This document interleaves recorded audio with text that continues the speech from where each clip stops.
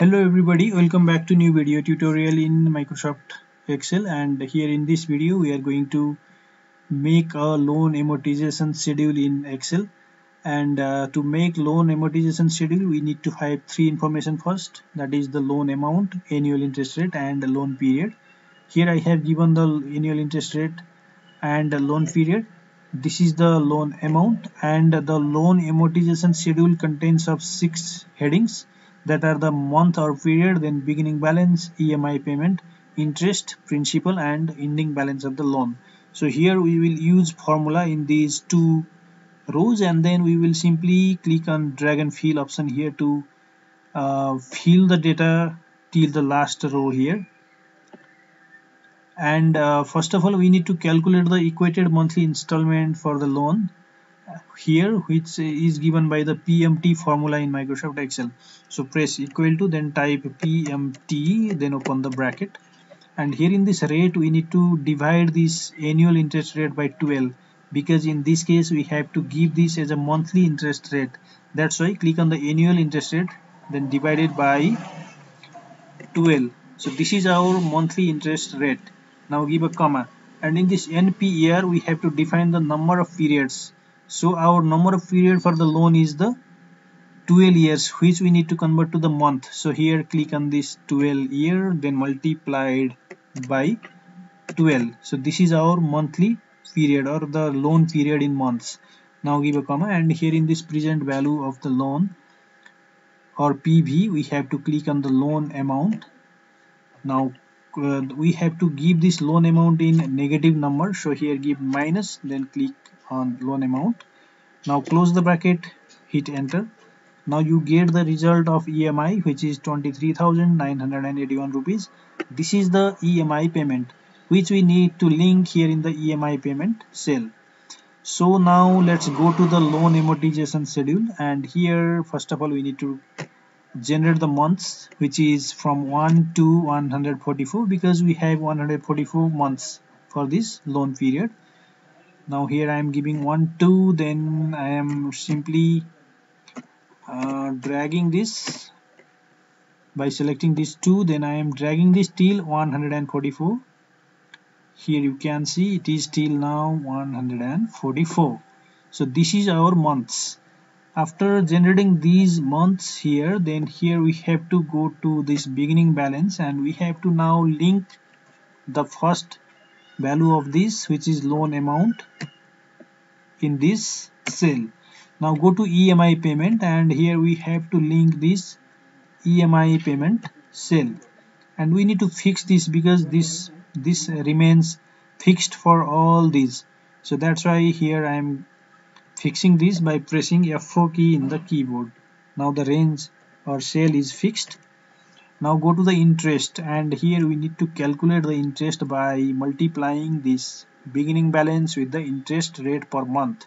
So here I am using this formula, equal to this beginning balance multiplied by, then we need to give our monthly interest rate here. So here I am opening a bracket, then clicking on the annual interest rate, then I am fixing this cell by pressing F4 key in the keyboard, then divided by 12.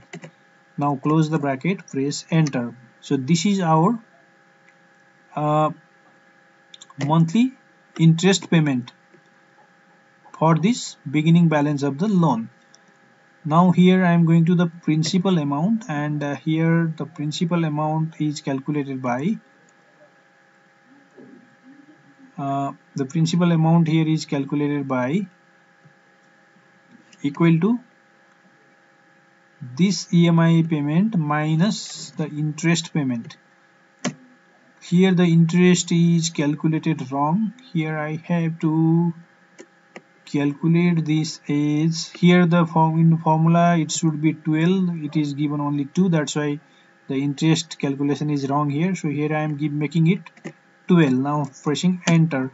Now here you can see this is the interest payment, this is the EMI payment, and this is the principal payment.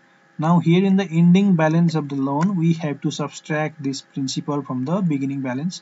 So click on the beginning balance minus the principal amount. Now hit enter. Now here you can see the ending balance of loan is given.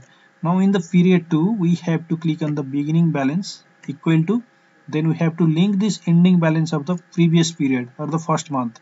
So click on this, press enter. Now this closing balance will go to the opening balance here. In the EMI payment we have to simply drag this first EMI because this will be same for the entire period. Now go to the interest rate, and here in this interest rate we will simply drag this formula down. Here you can see the interest is now calculated from this beginning balance multiplied with the monthly interest rate. Now in the principal we have to again drag the formula down, and this is the principal payment. And in the ending balance of loan the formula will be same, we have to only drag and fill in this way. Now after generating the value in the period 2, then we have to select these period 2 values, then go to the plus button here and simply drag this till the last period, which is the 144 till here. Now here you can see all the values are calculated. The ending balance of the loan at the end of the period is 0. So our formula is working correctly because this has to become 0 here, and it is now 0. If you add all the principal payment, here you can see it is exactly equal to the loan amount, which is 1500,000. So this calculation is also working perfectly here. The total interest paid for the loan period is 1953,264, and the EMI payment is this. If you add these two, then it will be equal to the EMI payment. So in this way we generate a loan amortization schedule in Microsoft Excel. Now we have completed creating this loan amortization schedule, and this much for today's video. Thank you very much for watching. If you like this video, please press the like button. If you are new in my channel, I would like to request you to subscribe my channel so that you will get similar video updates in future. If you have any comment or queries, you can go to the comment section below and write comments. Thank you very much for watching this video. We will again meet on next video.